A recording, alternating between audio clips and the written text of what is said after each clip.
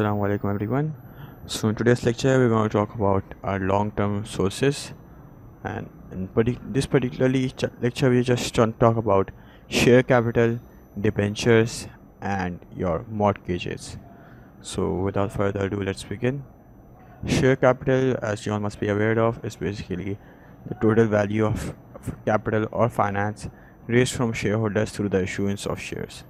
So whatever is the value of the shares that you have already sold, that is basically your share capital, the total value. Now do keep in mind that the amount of share capital reported by a company includes only payments for purchases made directly from the company. Like what are the shares that you have sold. The later sales and purchase of those shares, that is like when your shareholders shall sell their own shares to someone, and the rise or fall of their prices on the open market have no effect on the company's share capital. So it doesn't mean that since your share prices are lowering, your company's share capital is also lowered. No, that's not the case. It's basically just the money that was raised when you sold those shares. After that, what happened with the shareholders, like if they sold it to open market or something, that's not none of your concern, because you have got your share capital, like you have the money. Now of course, the biggest benefit of having share capital as a source of finance is that it can provide you with substantial capital. But as you can see, there's no benefit section I've written over here, just drawbacks, disadvantages, because share capital is only a last resort for raising finance. So whenever you are mentioning sources of finance, don't go after share capital. Refer to some other sources of finance if the examiner has given you option to. Like if it's a general discussion, go with debentures, mortgages, or hire purchase, leasing, or overdrafts, bank loans, retained profits. Go with anything else, but don't go to share capital directly, because it's only a last resort, and there are a couple of disadvantages related to it. And one point to note is that the share capital is only available for public limited companies. No other legal structure can have share capital, because they can't sell shares to public. So if someone asks for what are the possible sources of finance for private limited company, or like, okay, private limited company can also raise share capital if they convert to public limited company, that is. But if they don't, then sole traders and partnerships, if they ask you what are the sources of finance available for them, so you can't use share capital over there, because they don't have any shares to sell. So do keep that in mind. So let's talk about the disadvantages, that why are there so many disadvantages. What are the reasons that prevents us from using share capital source of finance? Yes, the benefit is that it can help us raise a substantial amount of capital, and that's one of the reasons why public limited companies have a lot of capital, that through the issuance of shares. But you can't always keep issuing shares and increase the share capital. No, that's not the case. That first of all, raising additional equity finance can be costly and time consuming. So because of the legal documentations, etc., that you have to go through, the processes that you go through, and it's cost time taking as well for those legal procedures. So you can't use it when you are in a liquidity crisis, when you need urgent cash to pay for some sudden losses or drop in sales, for example, recession of economy. So in those particular cases, it's definitely not a good choice. The business will come under close scrutiny, and the management will need to supply detailed information. The management will ask to supply why are we issuing shares, what is the reasons behind that. And the business may well lose a certain amount of power to make management decisions, that is, new shareholders also have a say on how business is operated. So suppose if they don't agree with your point of view, and it just causes more conflicts instead of solving conflicts, you are just creating more conflicts. So of course your management decisions and all your management power is reduced. The shares of the business will initially become diluted. Existing shareholders may therefore sell their shares and increase vulnerability to take over. So shares become diluted because if you sell more shares, the existing value of the shares, that value for each share is diluted. Yes, you raise sufficient share capital from this issuance of shares, but that's for the one who issues the share, the main owner of the business. The shareholders don't enjoy having issuance of more shares, because their shares value, the shares that they are holding, their value becomes diluted, and existing shareholders therefore sell these shares, and selling these shares causes more problem for the business because it increases the vulnerability to take over, that some particular shareholders might have a majority of your shares and hence have a greater say on how the management is, how the business is being run. Business may also become overcapitalized, and finally new investors may assume high degree of control. So as we just said, that there's divorce between ownership and management if more than 50% of shares is floated. So that's one of the biggest advantages, and all these reasons are the main cause of why we don't use share capital as a source of finance.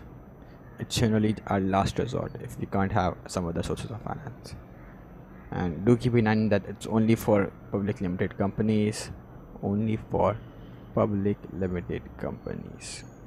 Okay, public limited companies only.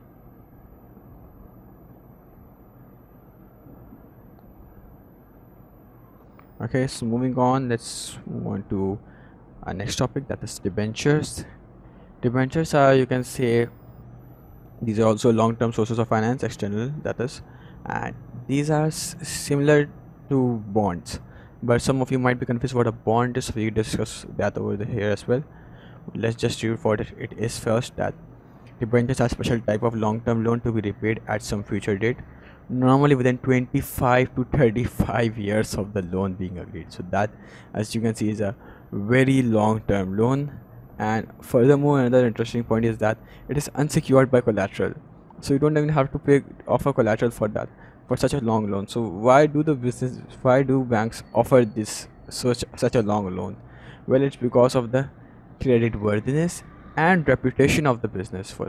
So these debentures are only given to businesses who are credit worthy, who have good reputation, very good brand reputation. So only such businesses are able to get debentures, and that's why it's not available to every other business. It's only available to, let's say, very good private limited or public limited companies, very large and credit worthy businesses. Okay, so some debentures can be converted to equity shares, that is, these are called convertible debentures, that because instead of like the payment that you have to make at the end of the time, instead of taking that payment, the one who gives you these debentures, they can instead ask for shares. That okay, they want a certain similar, the same amount of shares in your company. So instead of just paying you that, you do not have to repay to them. Instead, they just take your shares, some of your shares, like they become shareholders, and it is more appealing to investors. So that way, having convertible debentures is more beneficial if you want to have more investors in your business, and it also has a lower rate of interest because of the ability to convert into equity. So you have a lower rate of interest that you have to pay. It is similar to most bonds. Debentures pay periodic interest payments called coupon payments. Now, this is the point where you guys might be confused about what is bond. Okay, so as we said, that it is similar to bond, that you have to pay periodic interest payments called coupon payments. So it's basically like, you can say, you have to pay small monthly installments. But let's see what bond is, so to understand this particular point. Bond is basically a fixed income instrument, and that in itself brings another definition, that fixed income instrument is an investment that provides a return in the form of fixed periodic interest payments and the eventual return of principal amount at maturity.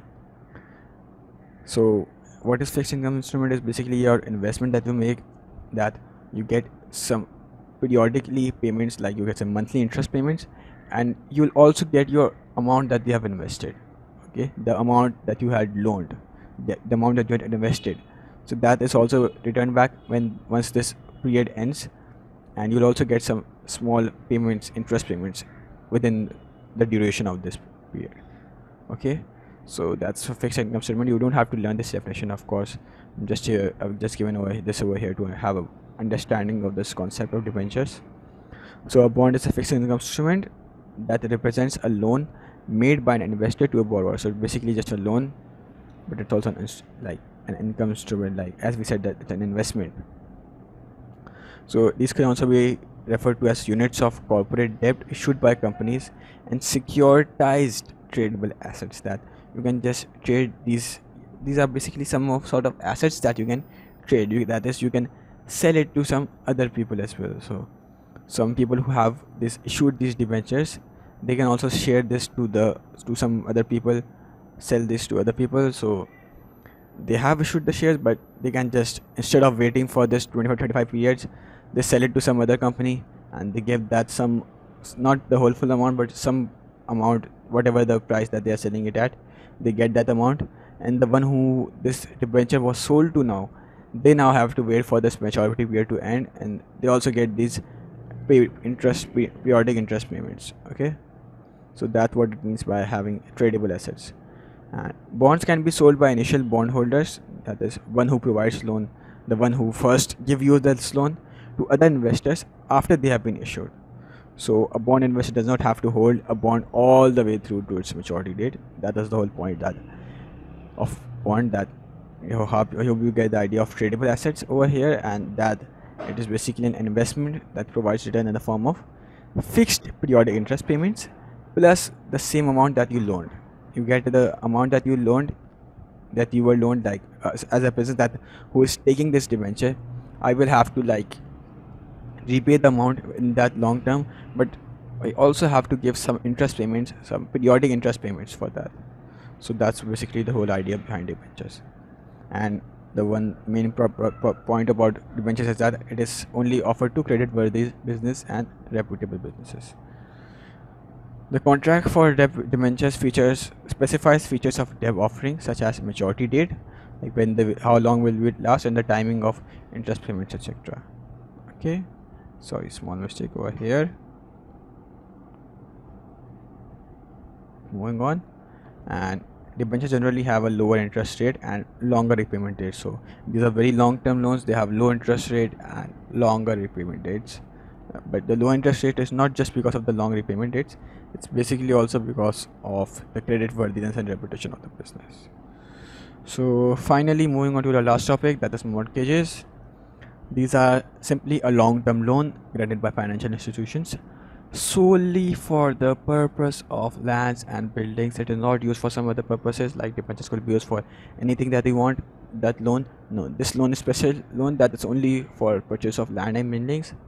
Why is that? Because the land and building that you buy, that the business buys using this loan, that becomes the security for the loan. So that's the funny thing, that the property in question is used as security for the loan. That is, it acts as the collateral. So the long-term loan that you get for purchasing this land and building, this land then becomes the collateral to that particular business, that the business has an authority to sell this land if you default on the payment. So that's how it becomes secured. This long-term loan is provided. And similar to most bank loans, it has fixed or variable rates of interest and are particularly suitable when a business wishes to raise large sums of money. So if you want to raise large sums of money, you can just go for mortgages only when you are when you are raising money for purchasing land and buildings. So the loans provided can be very long. It can go as long as 50 years, but generally it's 15 to 30 years. Now this point over here, to explain this point, I've written this point over here. So let's discuss this as well. That stretching payments over more years reduces the monthly payments, but increases the total amount of interest that the business will pay over the life of loan. So that is if you just increase the payments, the duration of the mortgages, that means your interest payments per month will be reduced, but your total amount that you have to pay, that will increase. So how? Let's assume we took a 10 million loan for buying a building. Now if we go for 15 years, that means you have to pay 1 million annually, and we get a total repayment of $15 million. That we took $10 million, and after 15 years overall we end up paying total repayment. It's not like we have to pay it one time. We have to pay 1 million annually for 15 years. But alternatively, we can increase the duration of the loans, that is 20 years, and that means you have to pay just $0.8 million, and overall your total repayment will be $60 million. So your total repayment has increased, but your annual amount that you had to pay has decreased.